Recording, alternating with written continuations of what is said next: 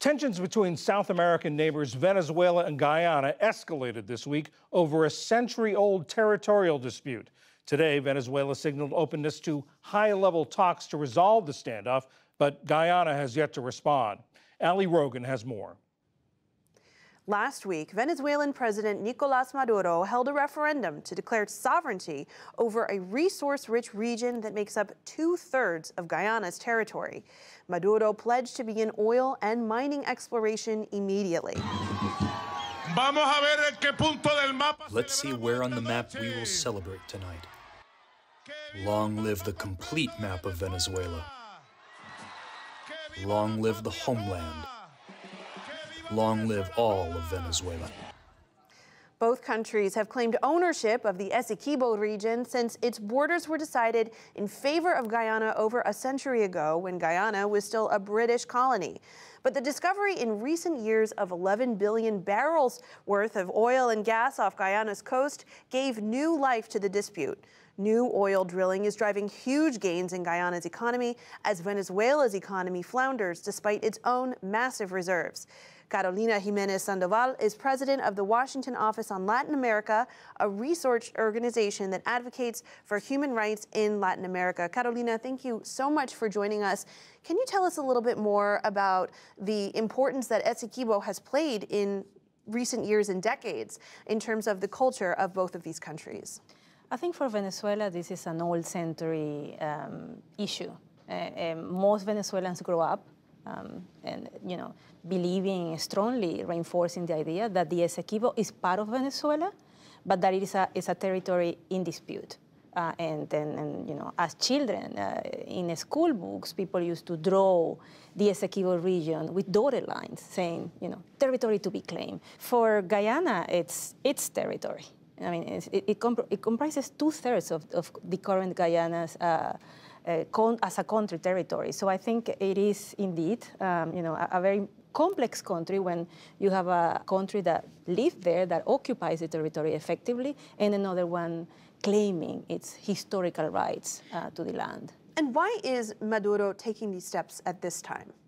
I think there are two things that are important to understand when one sees the current conflict. One is oil. That's a huge reserve, and it's a very important, as we know, product for the world, even today. But the second, and I think it's really important to think about this, is internal Venezuelan politics.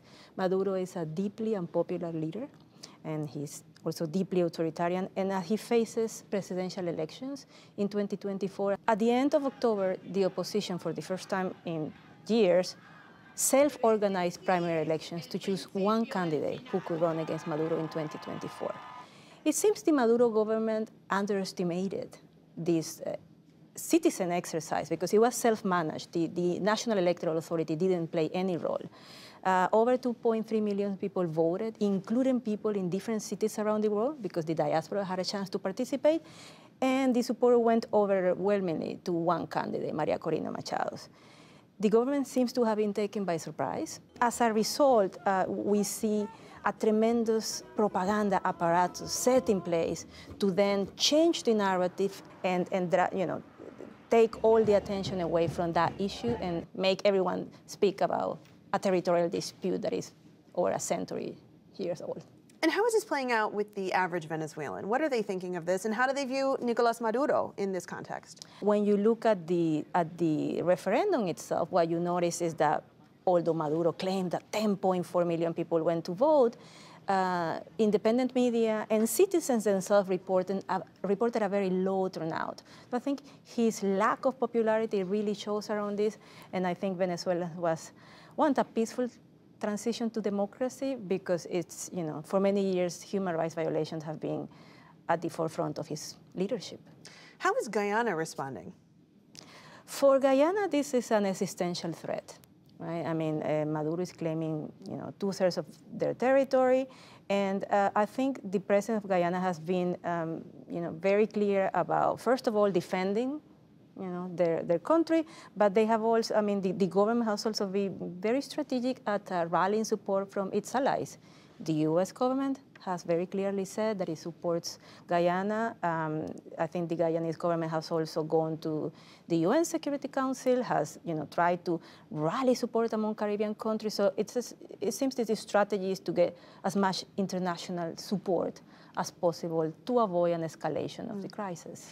And how big is the risk of escalation here? There have been troop movements that have taken place as a result, but what is the possibility that this turns into some sort of a confrontation?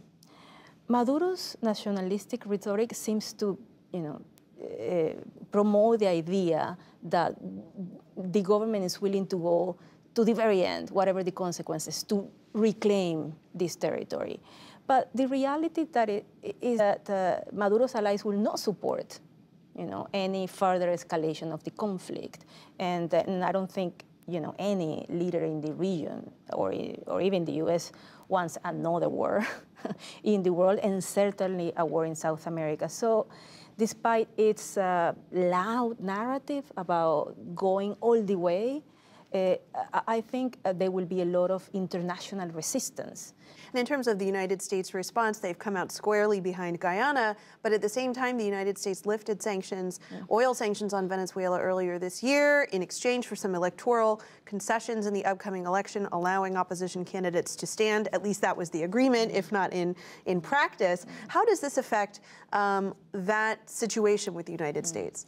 I think Maduro keeps putting the U.S. government to a major dilemma: to continue supporting negotiations between the democratic opposition and the government, to continue supporting the agreements signed in Barbados, and at the same time, to react to Maduro's actions around the Essequibo and to demand that it fulfills agreements, because so far the U.S. indeed lifted sanctions, but Maduro hasn't done his part. He hasn't released political prisoners that are Americans or other political prisoners. He still hasn't given proper electoral guarantees for the elections in 2024. But I think the best thing the U.S. can do is to continue supporting the negotiation process between the opposition and the Maduro government, supporting human rights and, for Venezuelans inside the country and outside the country, and to oppose any further escalation of this crisis.